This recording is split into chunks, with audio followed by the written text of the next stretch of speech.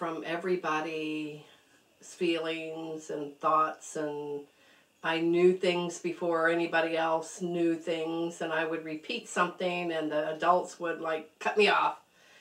And I'm going, what happened? I'm just saying what my truth is, and I was told not to say stuff like that anymore. So I realized over time I learned to soften it or just hold it within.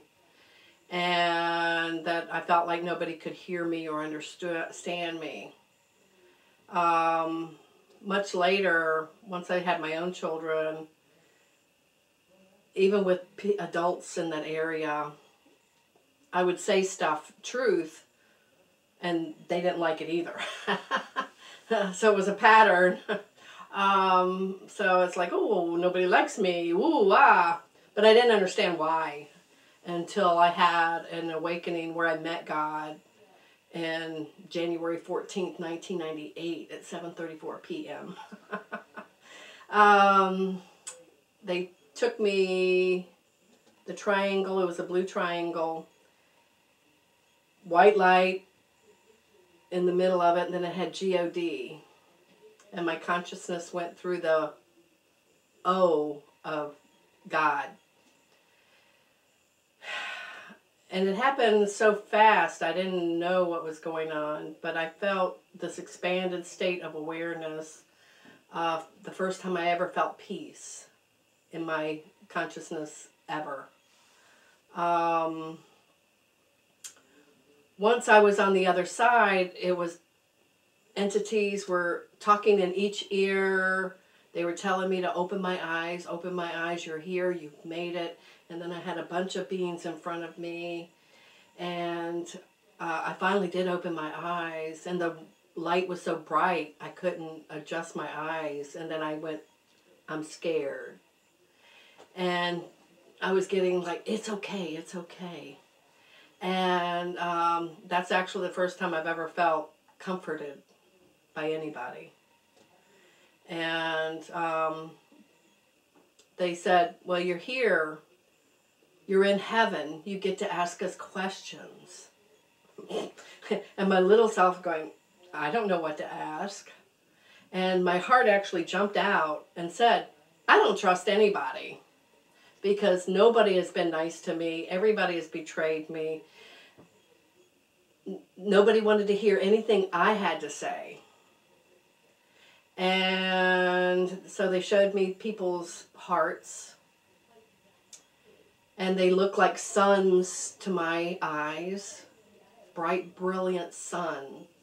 And then they showed me the little ring of Saturn around the suns. And it was around people's eyes. Their perception was clouded by the darkness or the density. It looked like dark rain clouds to me. And they made me they showed me that it was just people's perception that causes their ignorance. And it wasn't personal to me. It was just a human condition. And then they had me take my awareness, and I still had my eyes shut, but I could see these vivid people, the three people that were in my life, that is currently not in my life right at this moment. One has passed over.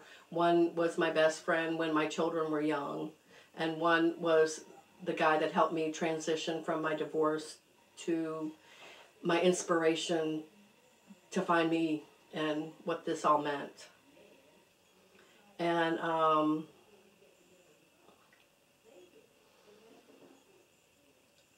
they also showed me that I could see in people's hearts, that I would see their emotions, I would see my emotions, and then I would see the divine plan in that events that happened. And I could hear the angels singing, the hum of the earth, the universe, whatever it was. I could hear, it was angelic. That was so comforting and such heart opening. Um, that was the first time that I actually felt validated, loved, supported, that I was okay just the way I was. And they told me that they did telepathy up in heaven. And on earth, they don't do telepathy. And there's no blockages in heaven. And there is blockages how we relate to people on earth. And that all I had to learn to do was focus on the light. I would know everything. As long as I was in my heart, I would know everything. And so they had me look at the light again, and they finally got me to open my eyes full open. I looked up and I was outside of the world looking down. I wasn't afraid. And I could see the little pinpoints of light, and they said, those are the people's hearts. And you're going to go look into their hearts and go back home. And when I did that, I came back in my body. And my whole life turned upside down after that, because I felt such bliss and peace and hope. And then I'd started doing a life review, like everything in my life from being traumatized as a young child, because I felt compassion for people. When they're sad, I wanted to help them. And the angels and God showed me that because I cared so much about people, that they took it as something different than what was the intention.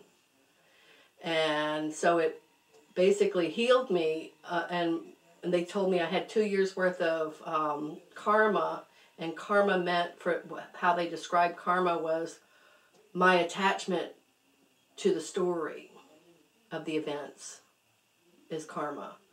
And once I let go of my attachment to the story of that, my life would take off.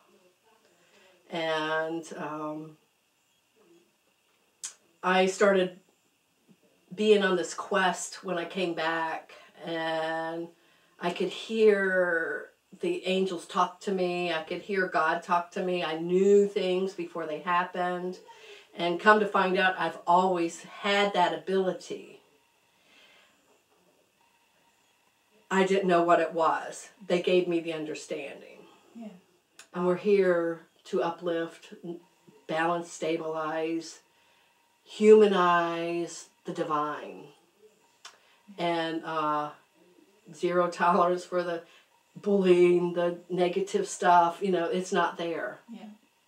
And I feel, first time in my life, I feel at home, that I actually belong on this planet.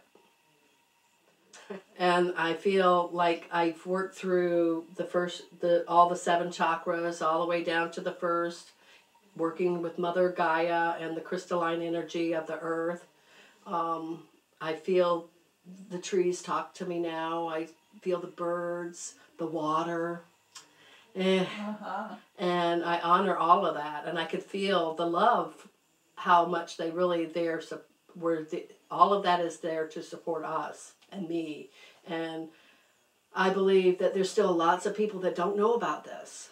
And I talk about it as much as I can. Yes. Because everybody is looking for community, and they're tired of the violence. Yes.